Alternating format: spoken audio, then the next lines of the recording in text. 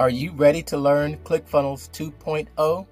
Great. My name is Mark Douglas. I'm the guy behind the Mental Marketer and the private Facebook group Funnel Building 101.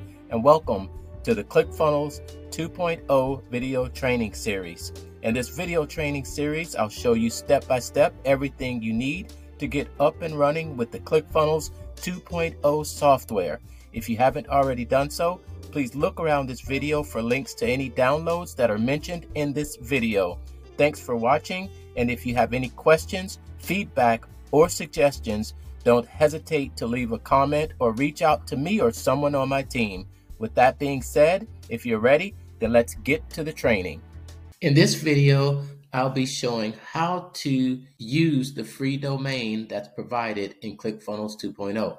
In every ClickFunnels 2.0 account, each user does have the use of a free domain, and that domain will be name.myclickfunnels.com. And I'm going to show you how to get there and just that name. You'll look on the left menu here and you'll go down to the settings. And once you get to the settings, you want to make sure that you're on the General tab, and that will bring you to this area where you can edit your workspace detail. Now, this workspace name right here, which I have as the Mental Marketer, will name your workspace. As you can see, I named mine the Mental Marketer. That name changes here, and it also changes up here on the top left.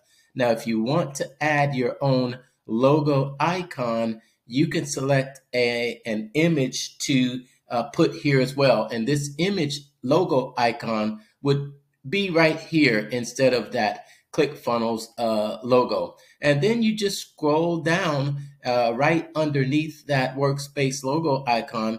This is where you will assign your free site subdomain. You just type the name in right there, and as long as the name is not being used by any other ClickFunnels user, you'll just update the workspace here, and that will save your domain. As you can see here, my domain is thementalmarketer.myclickfunnels.com, and you can go back to your sites and funnels and view the site overview, and you will see that name appear right here as well.